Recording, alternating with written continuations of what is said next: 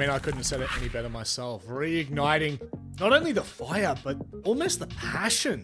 It just feels like it's been a little bit of a lackluster start for Fury, but they can finish strong. They've got 3 games back-to-back that are 100% winnable, and we kickstart here against rival Esports as we head to Consulate. Well, I think it's fair to say this is a game where you've got 2 teams at the crossroads, guys. Both kind of, well, let's say maybe one wanting to go back up and the other one at the moment on the way down. Rival, as we talk, are in the bottom 2 and will be missing playoffs altogether.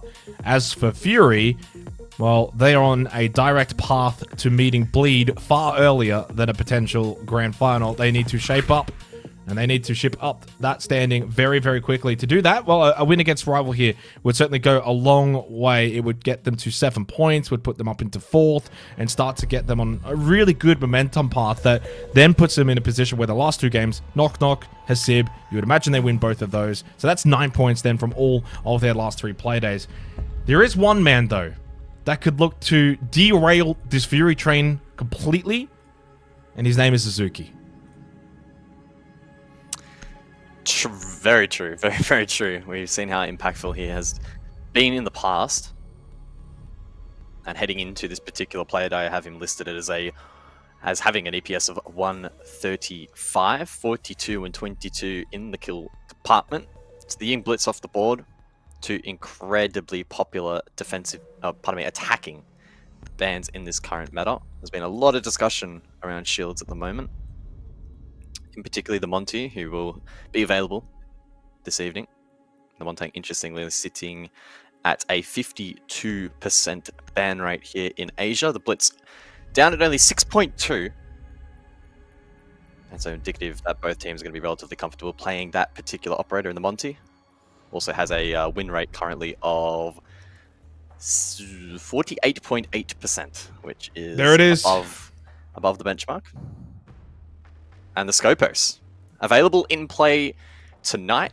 Asia and South Korea leagues, the first 2 around the world to play the Scopos in competitive, will have it available to them after it was initially quarantined with the release of the new season.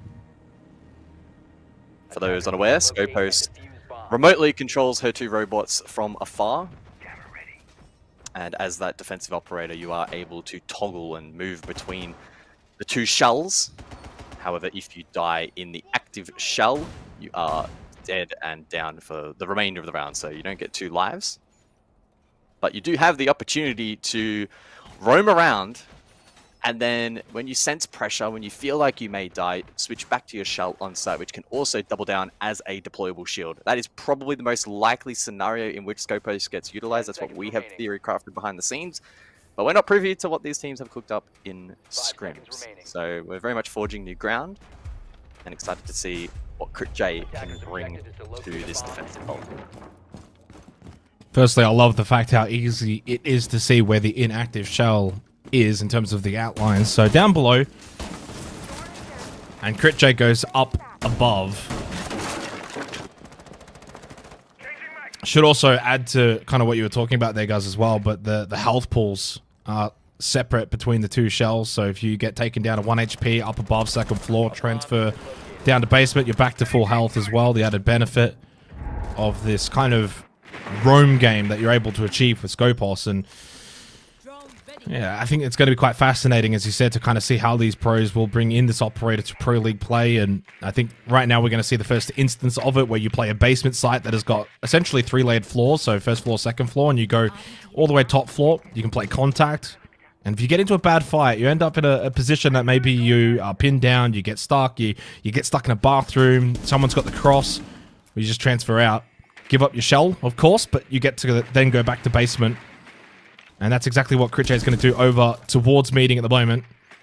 There are, of course, other ways you can play it, but Crit J does get the opening kill onto Songla. And it is in this moment here, if he feels the pressure in managers, he could look to just try and transfer back.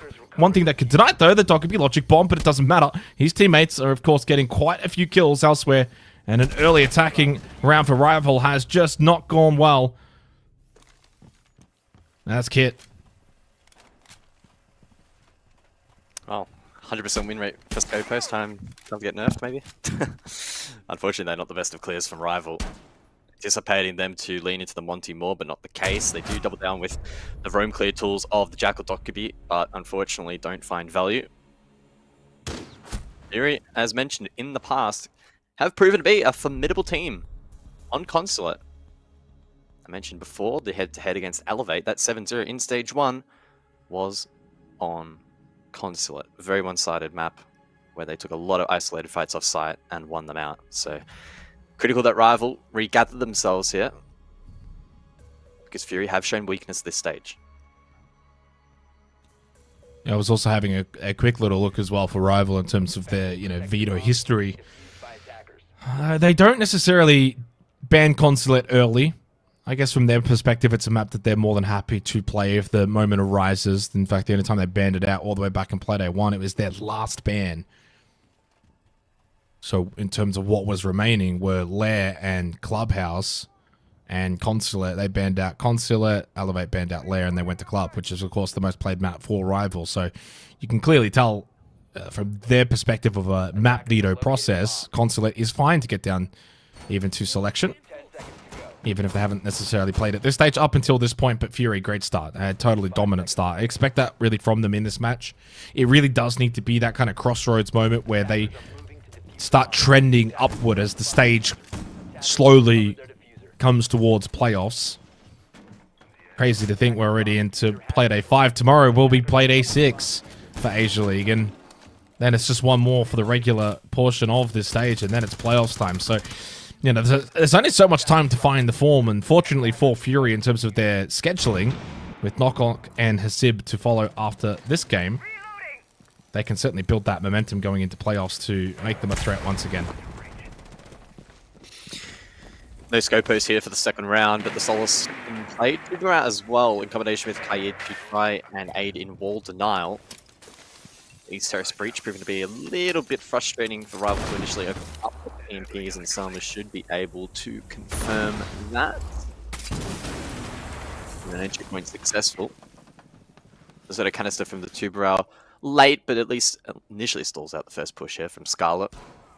They want to appear this time around and apply a lot of pressure in through electrical. We'll see how Fury deal with it. We know how difficult shields can be to take down. They have the Legion as the tools to disrupt, and the Fenrir as well for a bit of crowd control.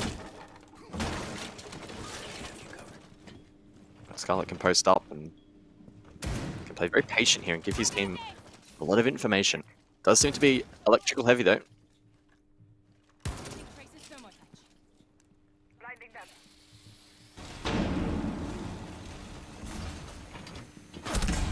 Oh, an angle found. Songla, just a gap between the doorway and the Montang. And Lycolis will punish this Montang play. Of course, Scarlet can't really move much more forward here into the site. Somewhat sandwiched between two defenders. 60 seconds. Drop now from Hinjin. Needs someone to play behind this Montang, otherwise it loses a lot of its offensive prowess. Scarlet wanted to get this plant down. Turns around, gets the plant. Good pressure from Hinjin, but BG Man quick to get the headshot. Plant will be successful. That's a small positive for Rival, but only a small one. At least they do follow it up with the kill onto Lycolis at the hands of Scarlet. The Montang proving to be quite fruitful in this round. A running crit J and a second shot found from Mizuki. The star player for Rival almost salvaging the round, but a 1v1 against the Montang. I9, what can you feasibly do to beat this ever-present beast? The shield man is just like the boogeyman in your dreams, stuck in the corner and just harassing you. There's nothing that I9 can realistically do here to win a 1v1 in the post plant. The barricade, it's bait. At this point, there really isn't just time, surely. That's a huge round win for Rival. Oh, close. Very close in the end there. But they just hold on. Smiles all around in the cams as they watch on during that very awkward 1 versus 1.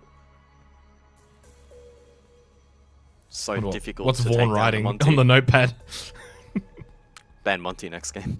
Ban Monty. I'm pretty shocked that I made it through. But it is very much in this meta. It's a case of one or the other. Sometimes we see both, but... Well, I feel like it was Zuki, though, the middle portion of this round, guys, that really kind of alleviated the pressure. It's a 4v2 at this point. Here we go. So, Crit J, while you're running, then yellow ping intel onto BG, man. At that point from Azuki, kind of job done. Because at that point remaining in the round, Scarlet is then in a position to clutch it up as the Montang. He just needed a little bit of help. Because there's a big difference between a 1v4 for a Montang and a 2v1 for a Montang, right? So, Azuki's the big linchpin as to why Rival win that round. Along, of course, with the Montang 1-to-1. But it does... I don't want to almost like take away the round from Rival in some ways, but they won that round because they picked a pretty broken op at the moment, which is the Montang. And they won because of it. Azuki, great double kill.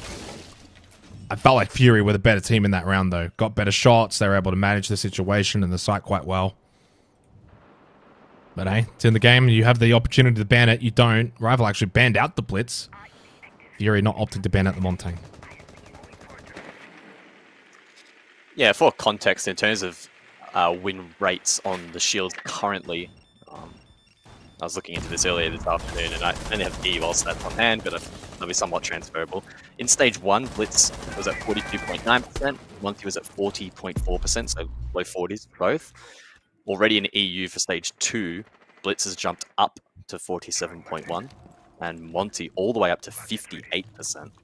So there's been about an 18% increase on Monty. 18%. Oh, little contact here. Azuki already in towards Visa, makes contact with I9. Talk about a rising star in this region, though. Azuki has certainly turned heads, made a name for himself in his debut season. I was one that went very early, guys. I think all the way almost back on Play Day 1 or Play Day 2, and I think everyone now on the talent team is very much behind me, though, in the talk that Azuki is the real deal. He's proven that every single play day, even despite Rival as a team not necessarily finding the wins. He has just statistically been amazing to watch. Yeah, high 70s in terms of cost percentage, so having a consistent impact in a lot of the rounds that he has played so far. Only the 35 rounds compared to others, as high as 43, just due to some substitution matches thus far in the stage. But he's been inside the server. He certainly has been dangerous. Looking over where server stays currently, default cam not being watched by the defenses. All 5 players are still alive, and no one quits. He may be in a position to lurk forward. Utility being cleared elsewhere, with the Roteros on the floors. Rival just buying their time. They don't have a whole lot of it left. 40 seconds on the clock, and Azuki actually does fall, but traded. Yeah, not a lot of time. And you don't have something like a Montang this time around to help facilitate that entry, play behind it. Everyone has to start now moving around. Still really good positions being held as well for Fury. Long desk. BG Man can actually still play vending. Okay, late incendiary, and he got them both. That is an incredible swing from BG Man to find 2 kills coming out of vending, despite the flames burning in front of him. Hold on. Not much that Scarlet surely can do here. As long as Crit J just hides and plays the time game. 2 seconds, the kit does get acquired, but it really wasn't any actual time, guys, to kind of then get back, play site, get plant. Crit J plays that really nicely, but it certainly did get a little bit spicy towards the end of that round. Yeah, good work from Crit J. Just found refuge over towards the bathroom, I believe, and played into the clock, which was nice. Just a couple of oversights there from Rival. The shotgun up close was able to deny Azuki, and whilst the trade was pretty clean, vending largely went unchecked, despite having the likes of the Flores maybe to flush that position out, or certainly the Incinerary later into the round, but even that util dump wasn't enough to dissuade BG Man from swinging and finding a couple of important kills, all but confirming the round there for Fury. So back to basement we go, and the scope post will reappear, indicating that once again there will be a fall-off ram employed by Fury.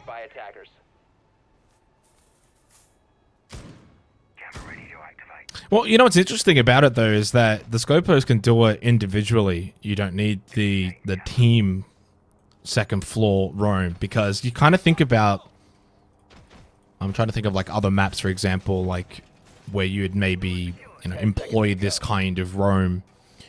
And it's all really kind of dependent on the team, how aggressive you want to get. But regardless, usually you'll send a couple, and I'll say a couple as like maybe two to three max. Like you would probably go more than that to help keep rotation pathways secured. So one will kind of hold like a main stairs, for example, right? And then that way someone else can go play contact and then rotate back down below.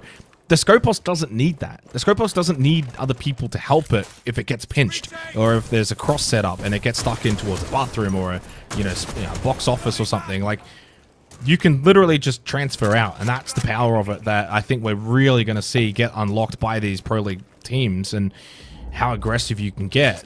You can even, you know, if you get taken down to 10 HP and you don't get a kill, you still just transfer out, and it's like you've reset back to square one. It is incredibly powerful. And you put it on a player like Crit J, perfect. For a team like Fury, Crit J has a license now to just be completely over-aggressive to the point where, you know, he might die every now and then on it, but he is far more likely to have impact. They also have to clear him. They have to respect the Scopos. They have to actually try and push into him, deal with him. Deimos, I think, is a really good, you know, counter to it in the sense that you can kind of track it down and put the pressure on early, create that 1v1. But at any point, he can also just transfer and give it up without even making any contact, and then you've wasted so much time second floor for one player who's not even there. Well, Crit J hasn't moved the other shell on site, and Azuki has snuck forward to yellow. If he gets the sound cue on the swap, Crit J is instantly going to die. Shell. So that's certainly something to keep in mind if Azuki's position is unchecked and unpressured by the rest of the defense.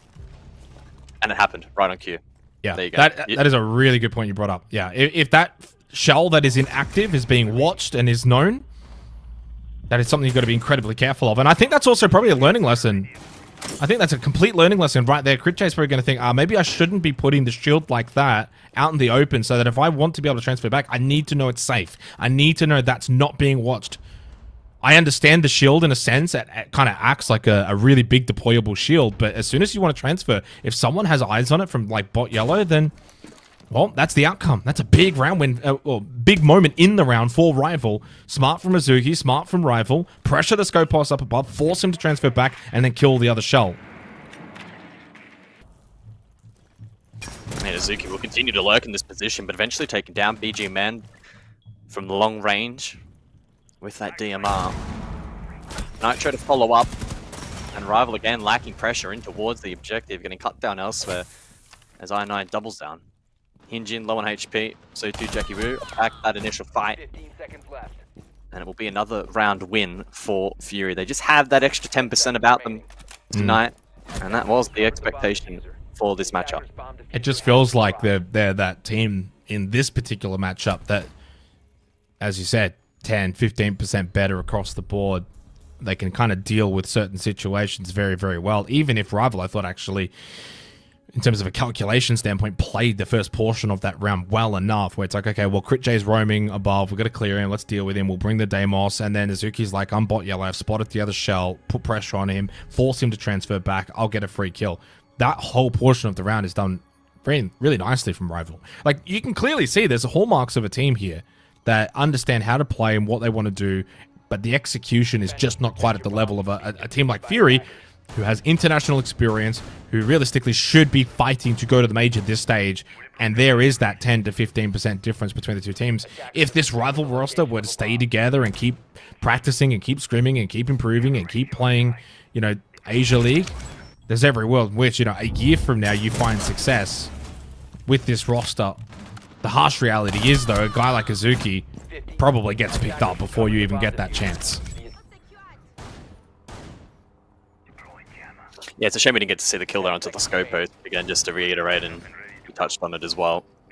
Important going forward that teams are considerate about where that second shell actually is positioned in towards the site. To find balance, you do want it to act as a deployable shield and allow for different playmaking opportunities on the objective, but you've also got to be mindful that if attackers are able to lurk into positions with line of sight, that they do essentially get a free kill on the swap, and it pretty much negates the entire point of the operator in the first place. So it was well played by Azuki in that previous round, and unfortunate probably not to double down and maybe find more from that yellow door position, which was heavily invested into by Rival. and maybe just indicative that their attacking patterns at the moment are a little bit more linear than is required to take down the likes of Fury, who are going to have the ability to rotate and adjust their hold accordingly. The Monty prepped here from Scarlet. Maybe indicative that we are going to see a more direct hit here from Rival. We'll need to be mindful, though, of vertical pressure up above. Double stack from BG Man and I9 on second floor as Dark makes his way up as well.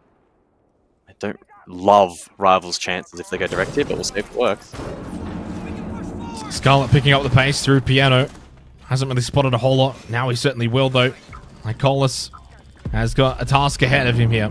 This is where you cannot panic in this situation. Lycolis is actually not panicking, but there's only so much you can do. He basically needs to call for help and needed someone to shoot the Montang in the back while he was getting, well, shielded.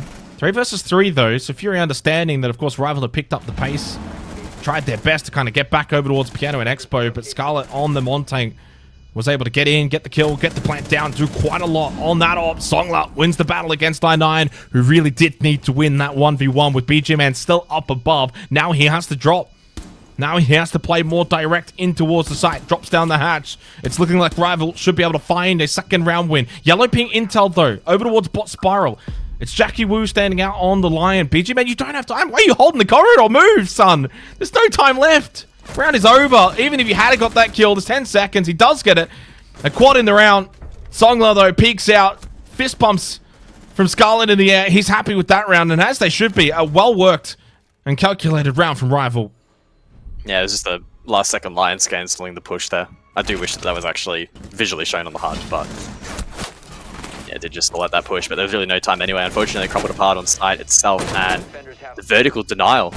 I overestimated its impact in that round. I was questioning if a direct hit would actually be able to work. I trusted Fury up above to be able to deny pressure, deny potentially that plant from being executed, but clearly not the case.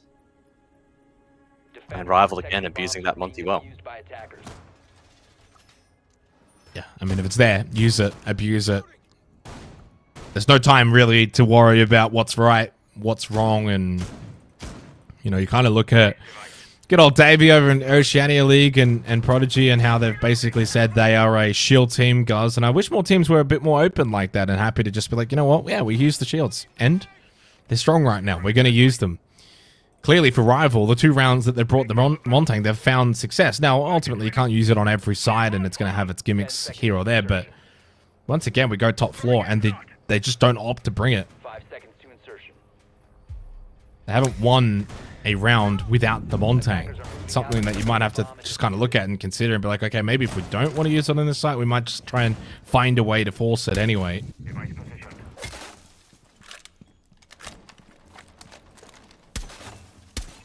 Attackers have located a bomb.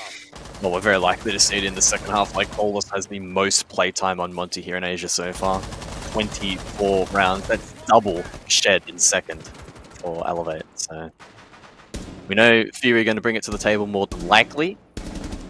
As you mentioned, Rival unable to find success without it.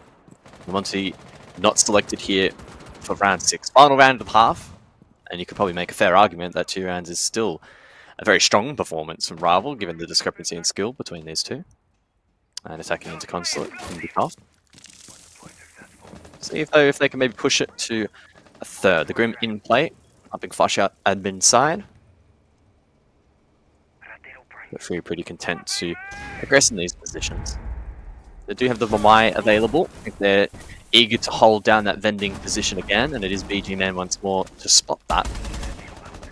With the magnets in play and that direct counterplay onto the Capital, it will force a bit more of a util clear here potentially from Rival, but as I say that, a potential rotation now. Indian still does have secondary hard breach, and he may be tasked with opening this exterior wall. The impact EMPs from Scarlet don't land. I think they messed this up.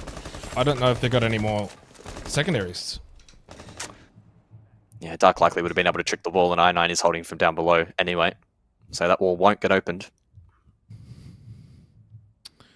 I mean, it's not completely necessary, I think, but certainly going to be a big factor and not ideal for Rival, who are already playing a pretty kind of default attack into this round.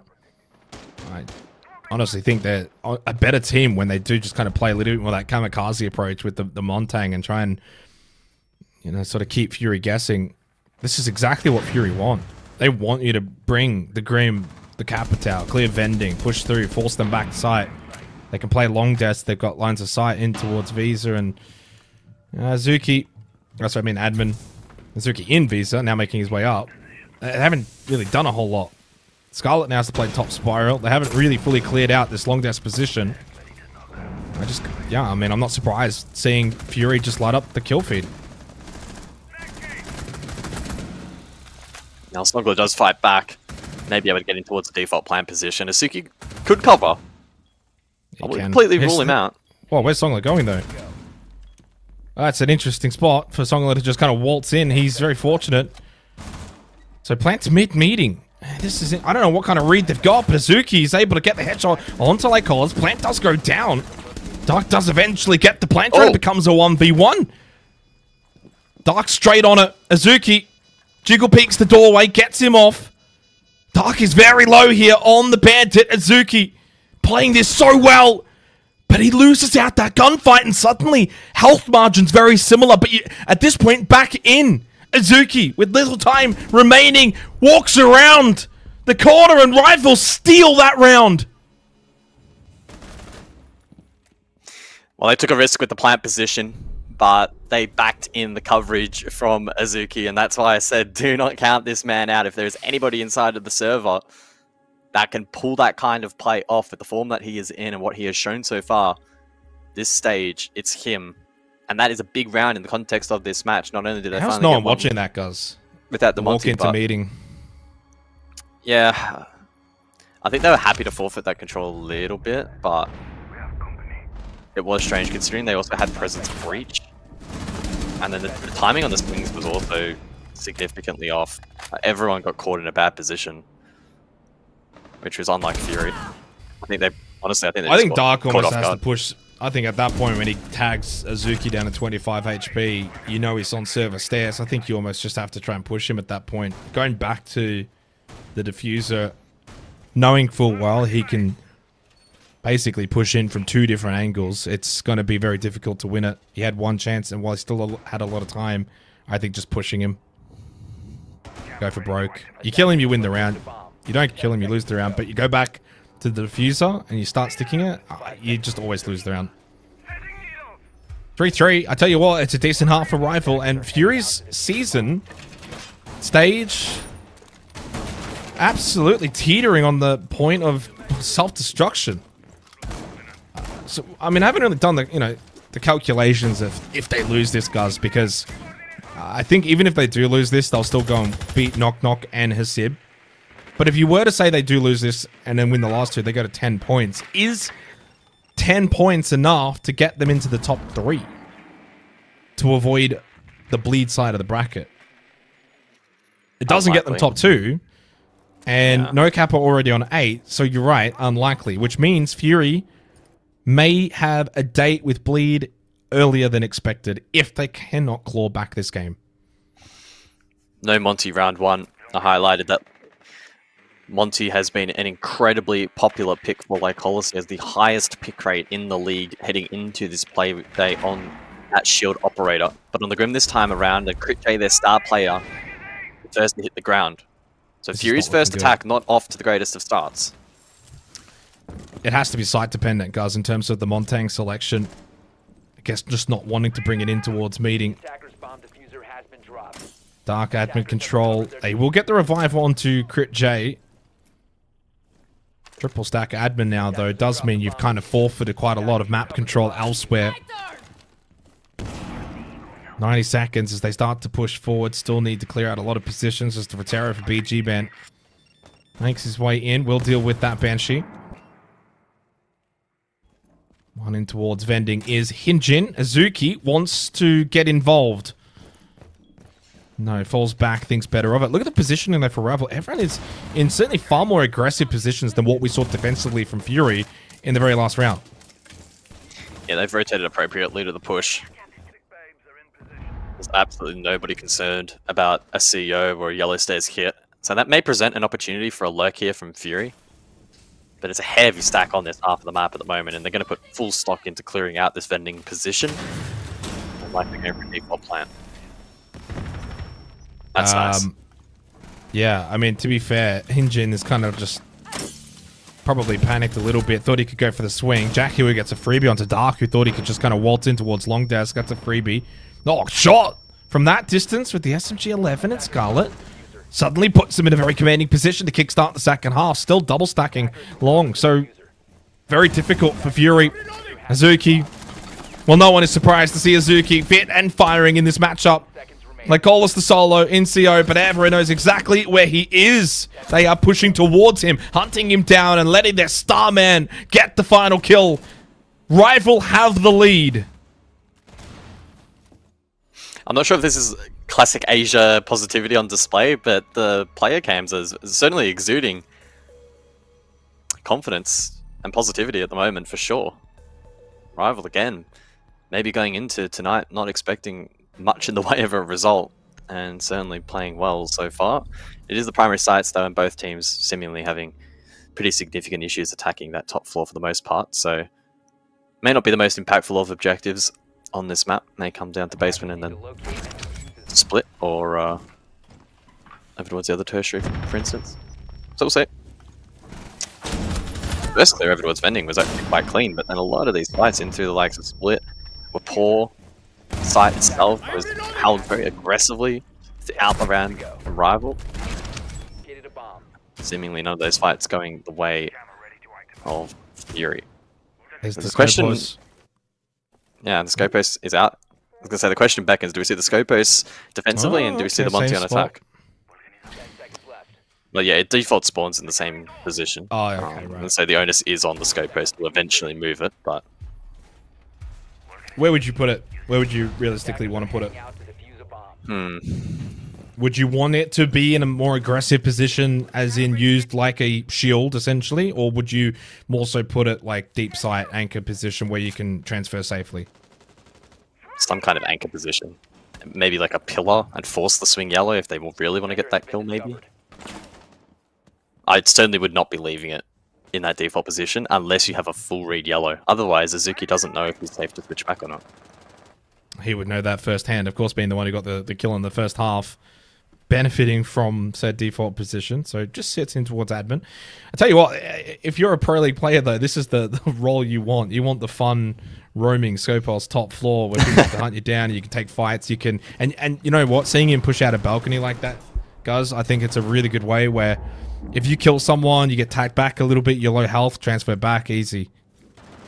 You can certainly play basically a different game than everyone else in the server. And they have to respect you. That's the caveat as well on top, is they can't just ignore the Scopos above.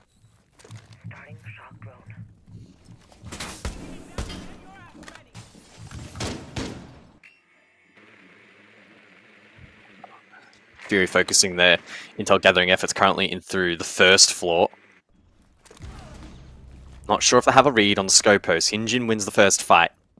That's Dark on the ground and one of the hard flank watch operators off the board. Interestingly, we do see the gridlock in play, even post-buff. Particularly popular operator Jackie. We're lucky to get away with his life. Still having... Oh, what a shot from I9! I don't know if they had any intel on Azuki pushing down Spiral, but I9 was in the right place at the right time, and he gets the headshot. Deals with the Scopos. Now, that shield does stay there, of course, provided it hasn't already been destroyed by Fury. But the shell is still active. The shell, also, in terms of its camera, is still usable. Of course, Azuki can just not operate it. He is dead. 45 seconds remaining in the round 4 versus 4. And Songla is now actually using the shell as a shield. Yeah, it could come into its own towards the late round, especially in denying a push through breach or yellow. Support pillar. So don't count out the Scopos from still having impact. Not all the time remaining in this round now. BG Man, though, kill onto Scarlet. Good little drop as well. Angles found. Hinjin in a 1v2. Jackie Wu down. Good Jay. Sitting right in front of that camera. Oh, and he gets the kill onto Hinjin to close it out. Oh, fascinating round. it felt like the kind of round in which Rival were cooking. The scope was up above. They go basement. They, for the most part, looked like they were forcing Fury into that delayed 20-second kind of attack. But well, when Fury did hit site, they hit site pretty calculated, measured, and certainly didn't waste any time. Expo and Piano into the 9th round. We are all tied up for what is turning out to be almost like a season-defining match between these two teams. If you're going to have any hope of finishing the season strong in the regular portion, you've got to win this game. Attackers dropped the diffuser. 15 seconds to go. Yeah, pro tip at the end of the round there, the Scopos can be meleeed like a BPC to prevent visual feedback for the defense, and I don't know if it was in the end. I think we switched off and maybe it was, but little tidbit. Still gives away the sound cue again like BPC, but evident that both teams, I think, are very much finding their feet still with the operator, and with Scopus being put in quarantine, then brought back out. I don't know how much that would have impacted the ability to scrim that operator or the willingness to scrim it, whether or not teams shelved it or continued to scrim with it. Not entirely sure, but I think those that have theory crafted effectively with her will certainly be rewarded over the next couple of weeks as everyone starts to slowly learn just how powerful she is and how she will fit into the current meta. Round 9 we go, and the Monty is finally brought out, but it's not like Horus. It is Crit J to play the shield.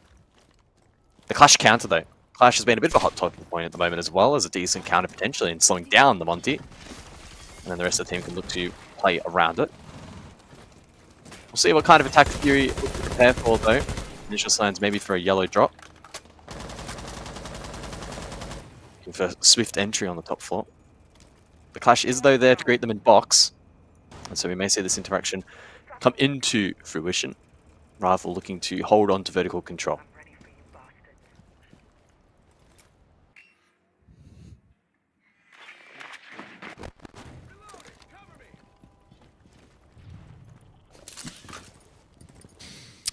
We're getting down to some very fine margins now. The kind of match that feels like it's going to come down to these sort of moments. Clash, a little bit vulnerable. I9 playing below. Patience, not giving away position, but the Clash moves away and loses maybe any kind of chance to get that early kill for Fury, having now lost BG Man. They do eventually get one back, and a second to follow. The Warden dealt with. Big kill for Lycolis. Crit J down in towards that hallway, and I9 doubles down on the advantage now for Fury. A swift flurry of kills for Fury. Sees them now with a 2-player advantage. Having also dealt with the Clash. And Azuki just caught wandering.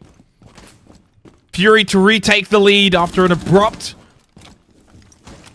moment mid-match from Rival where they started to get on a roll. Fury have answered back. Jackie Wu with 1, but 3 more required. And Crit J, Bot Spiral on the Montang will be certainly the most formidable foe. The flashes already land for White, makes his way in towards Piano. Does almost get the kill onto Lycolis, who does eventually drop, go down, dead, but Dark from behind to finish it off, and Fury do indeed retake the lead. Yeah, solid work there from Fury. I9 able to attain a good lurk play position in through Piano. I think he walked to a Banshee initially, but that certainly didn't telegraph his position enough to be able to find 2, remain deep, prevent the retake. During that entire time as well, Crit J was providing good pressure on top 4, forcing the defense to retake and having a full read and coming back to the rest of the roster as to where those remaining defenders were coming from. So rather dominant round there from Fury. And linking that back to my earlier point, basement may be rather unimportant in this matchup. The other two sides are likely to have more impact here for both teams.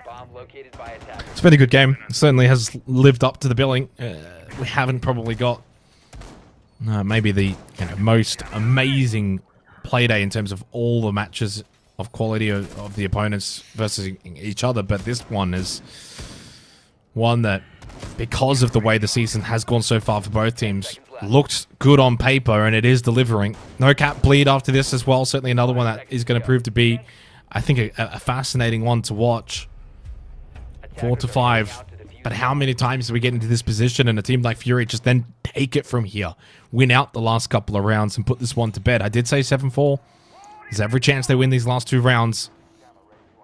Grim, Capital, once again to try and clear out these positions up above, such as vending. Rival, do they have to try and find a way to be maybe somewhat more aggressive in these rounds? Too much on the back foot. No Montank, no shield this time in the 10th round for Fury to play off of. So Fury did not find success last time around over towards admin side of the map. This transition towards the objective was poor. They got cut down. It was rather ineffective. So we see a pretty distinct change of attacking pattern here from Fury, focusing their efforts over towards CEO more directly and a lurk up yellow. Critchay being live droned, presumably to get in a position to vert from below. Azuki is roaming around though. He was being held on rappel, I think. There's somebody out there. Yeah, okay. So Azuki took the 50-50 thinking there's one on the rappel outside admin maybe and to the right side. So he turns left, he's then dead, shot in the back of the head. Jackie Wu does find the kill onto Critchay though. Tell you what, second half, Azuki has certainly not been able to have his usual impact, and maybe a reason why Rivals just losing some of these rounds. Others need to stand up. Jackie Wu in this moment gets a big kill. And Scarlet and Songlo and Hinjin also find kills as I9 creeps upwards through yellow stairs. Dark is able to reaffirm the numbers advantage now for Fury with 60 seconds remaining in the round. It's 4 versus 3. They've still got really good positions both inside and outside the building. Drone to go through from I9. They've still got 5 drones. Lots of intel that can be found. Q-Mine's dealt with.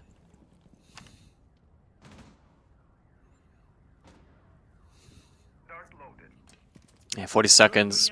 Close. Yellow is being held. You need to find a way to be able to deal with that. They should have execute utility still on the Capital and the Grim combined. And still 1 scan available for BG Man on the line. Big kill, big moment. Jackie Wu with his second in the round. Playing around Spiral. Fury just lulled into this sense of security with a slower pace in this round. But Rival hit the switch.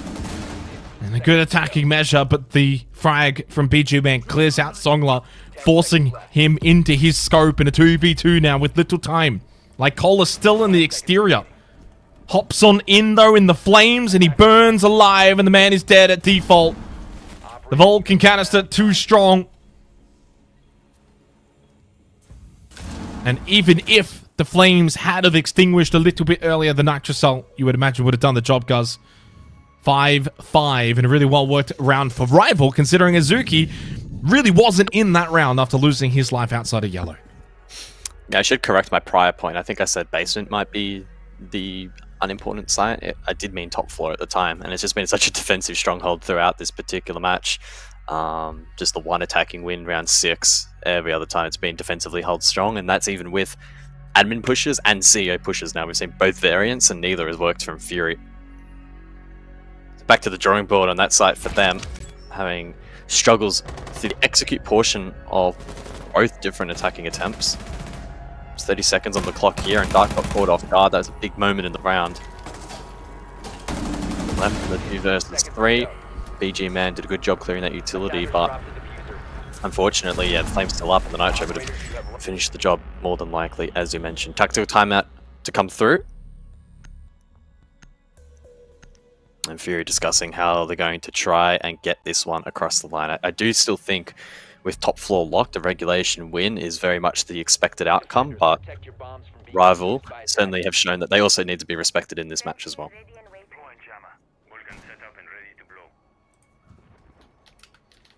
Having a look at some of the statistics as well, most notably for Azuki, guys, 1 and 3 on the entry. He is 8 and 8 overall, but the entry conversions have just been lacking from both teams. We've had 10 rounds. Obviously, prior to this, only twice have we seen that round get converted off the back of an opening kill, both times for Fury. 10 seconds left. Give a Shout out to, of course, Manic for providing the stat directly. 5 seconds left before insertion. Hashtag Manic Stats. Attackers moving to defuse a bomb. Hashtag manic to a major. I'll That tell has you a ring what, to it. need to get that back up. It's been a while. Hot minute. Well, it was manic to SI, wasn't it? And that worked out. I So maybe manic to a major. I could be wrong, and I'm sure Rob will let me know later, but I'm pretty sure the original version of it was Manic to the Major. Ah, yes. Yes, Yeah. it was. And then he just skipped that And then- part and went straight to SI. And then it was just like, nah, we're just going straight to SI. Screw the Major. So 5-5, break point. Who can get match point? And realistically as well, I love these rounds when it comes to these regular season play days, guys, because you win this, you guarantee 1 point, and you deny the other team the ability to get all 3. Yeah, and every point could be critical if you're out to dodge bleed in the bracket. So don't discount the importance of these next few rounds. I9 again has found a lurk position west corridor, and he's found success in a similar play before. 1-for-1 trade. Wow, they traded each other. What a turnaround from Azuki to even really get that kill. So Vigil and Dockerby. Well, no logic bombs from I9, but Azuki dealt with. Feels like maybe even for both of the teams walking away from that particular engagement. Wait, did they misdrain Jackie Wu? Surely not. I was just about to say any roam threat now dealt with, but Jackie Wu is off site. And that drain from Cruche did not spot him, as far as I'm aware. So unless they have another one here for the Yeah, you're read, right. I mean, based on this movement, yeah, he's got no idea. Easy That's kill. that is a really bad misdrain from Fury. That is really Easy bad. drop down, and now Jackie Wu can play sight with everyone else and still has the Nitro Cell. One of the Boogie Auto Breaches was used though before Crit J's death, but certainly more limited, and BG Man playing towards bot yellow. Banshee dealt with, and as we looked away, he loses his life. I think Hinjin playing off of the noise contact from the Banshee. Certainly feet spotted from Dark, but he wouldn't be surprised to see that, knowing that they're all in basement now. 40 seconds left. Where else would they be? Lycola's still on the exterior, outside garage. They've got to make entry into the site. They need to try and force their way in, hit some critical shots. Otherwise, Fury will be unable to secure all 3 points from this match, as Lycolas eventually shuffles his way in through garage. The flash, but the swing is successful from Songla, and at the same time, the Nitro Cell as well explodes to find an easy kill, and Rival will secure 1 point. They will secure a match point. And Fury, their season is in tatters and about to be totally obliterated if they lose this next round. Well, I predicted Fury to be one of the top teams, if not the top team in the league at the beginning of the stage. I also just predicted Fury to win this game 7-5. I have been wrong on both occasions. That site for Fury was a mess. Lousy, lazy droning up above proved to be so costly. I9 got away with that one there. A 1-for-1 trade was a good outcome. Jackie Wu did nothing special to play that position. He just did not get droned. Easy kill, the rest of the push crumbles, lack of presence up above, forced to feed sight. This On would play be by Rival, landing their shots, but Fury, Location of a bomb. they're just not playing up to the standard that we have known them to play when it comes to playoffs. Sure, sometimes their regular play days can be a bit iffy, but this is kind of taking that storyline to another level tonight. Well, the most damning stat, it's the fact that this would now be Fury's 4th loss in a row. 10 seconds left. Even attempt to go and find the last time that happened, good luck. Either it's never happened or years and years and years ago. Certainly at no point recent. At no point for this team at this level, with what they've been fighting for in terms of majors and SIs and what they've been able to achieve overseas. 4 losses in a row. It would seriously, it would put them 6th at the end of play day 5. Sure, they still play Hasib and Knock Knock after this, but a loss here surely puts them on Bleed's side of the bracket, and that is basically a death sentence more than anything does. And most importantly, yeah, you can win those last 2 games against the South Asia teams, but you've got no form, no momentum really going into playoffs outside of beating 2 teams that you're expected to beat. Huge round here. Maybe it's for the betterment of the bracket. If they play this quality of Siege in a best-of-3 lead, it will be one of the most one-sided best-of-3 grand finals we've ever had in Asia. They have gone backwards at this stage. I don't know if that's meta-related, internally related, or what's up, but it's been disappointing. And things are going from bad to worse. It is. It's just completely crumbling now. It's like an empire falling before our eyes apart. Fury for so long have been great. For so long have been one of these top teams in Asia, but now they have crumbled for Stage 2 2024.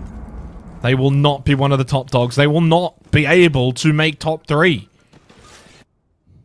It will be the long way as well. You don't get to directly go to semifinals. You don't get to be on the opposite side of the bleed bracket. You are going to have a very tough and tall task to get to the major after losing this match. It's going to be a real wake-up call for Fury that they need to desperately turn their stage around. I9 with a death mark. Not even activated. Still 60 seconds and wanting to just play off of the Montaigne, trying to just maybe pick up the pace and go for broke. But that's 2 out of 3 members now known in terms of their position to rival. There is that death mark now onto the Kaid of Songla. And they've done this without Azuki having one of his pop-off games as well. Locked into the pistol, avoids the nitrous out, pistol out for Lycolis now on the Montaigne. Dancing with Scarlet around the pillar. He does get the kill. And shortly off that death mark, I9 gets a crucial kill, but suddenly PG Man in a 1v3. All 3 points on the verge of going to rival unless PG Man clutches up in a 1v3 scenario. There's the drop though to avoid the shots flinging around the head of Jackie Wu. Huge celebrations and smiles for rival as Scarlet slams the desk in excitement. He moves his camera and they cannot believe what they've just done. They have knocked off Fury. They've taken all 3 points. Fury have lost 4 games in a row. Monumental moment in Asian Siege, and rival rewarded for playing really well tonight, Rob. I don't think many people expected this scoreline. I'll be honest, I am mortified at what I've just seen. The attacks from Fury are not convincing. It's not there. That's not the Fury we've known and loved for years and years. And I'm talking years and years. Sometimes we say that and it's a bit of an over-exaggeration. No, this roster we have loved for such a long time. And to see them go 4 games down in a row here for the Asia League after having such a dominant performance throughout even the last 4 stages, this is really concerning. And the alarm bells have well and truly rung. Rival Esports, though, guys, let's just take a moment to applaud what an unbelievable storyline they have for themselves now.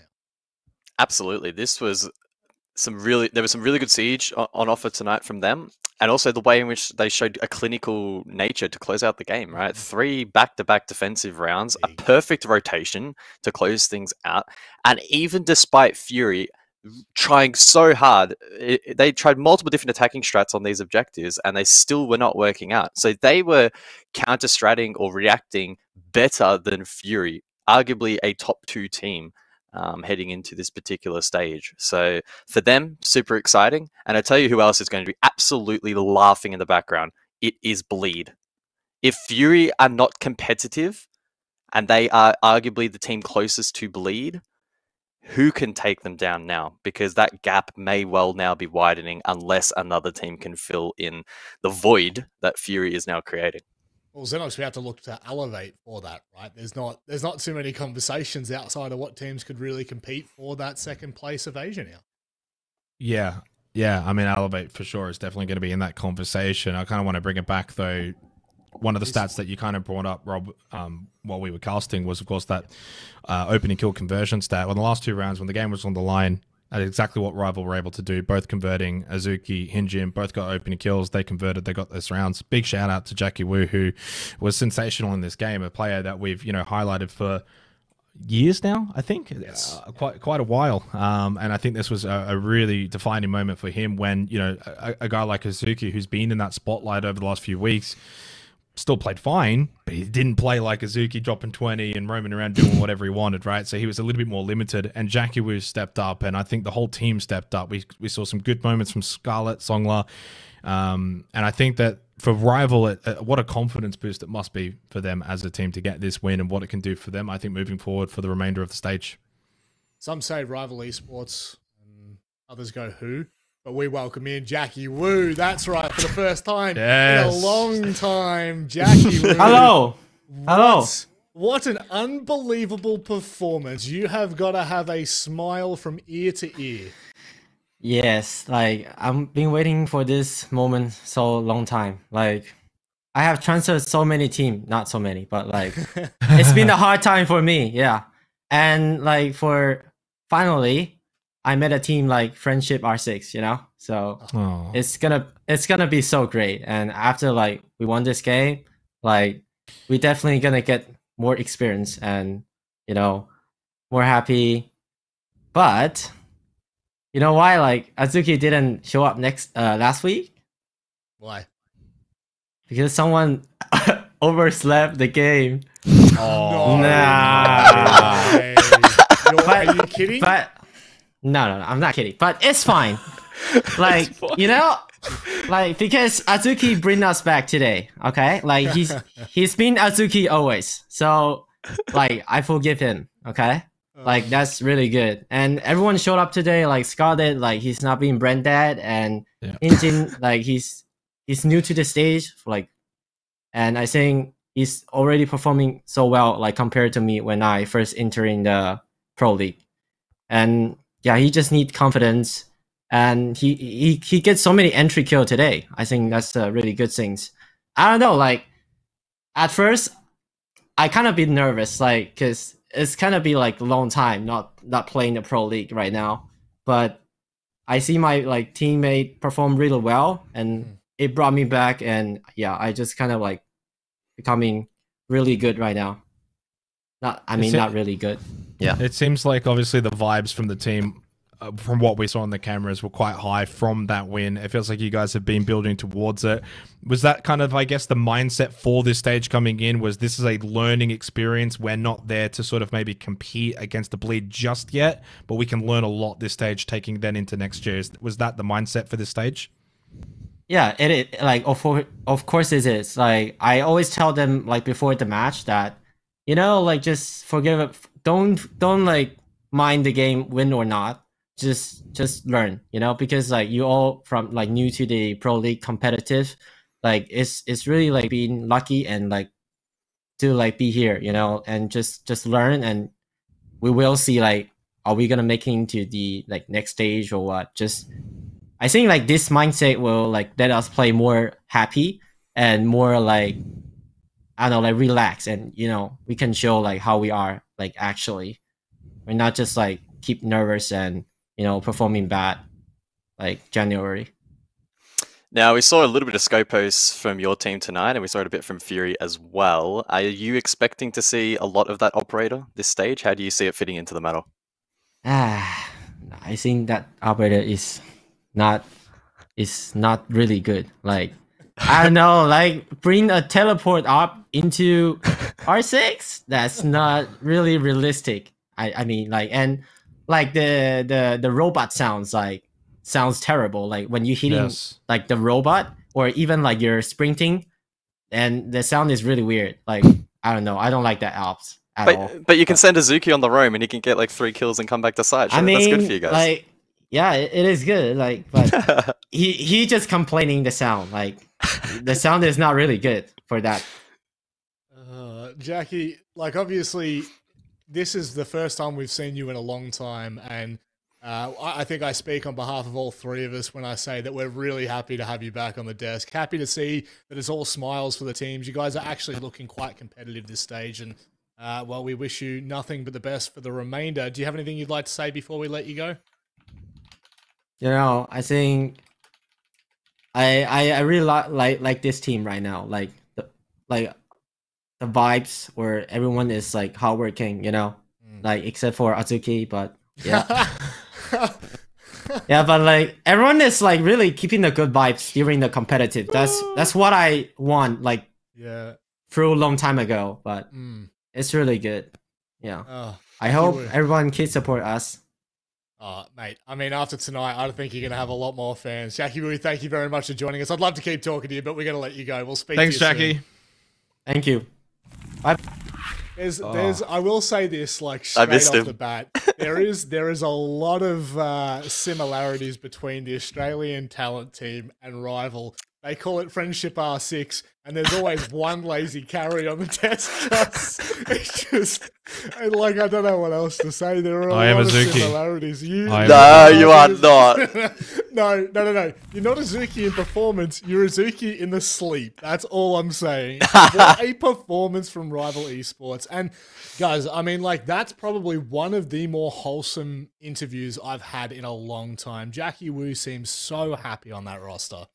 Yeah, absolutely. The vibes are very much upbeat, and again goes back to just how critically important team dynamic is in Rainbow Six. You can sometimes not be the greatest team strategically or the best team mechanically, but if you're able to be above average in both and then have that extra layer of trust and friendship and a willingness to get along and work together towards a common objective, that can be such a difference maker.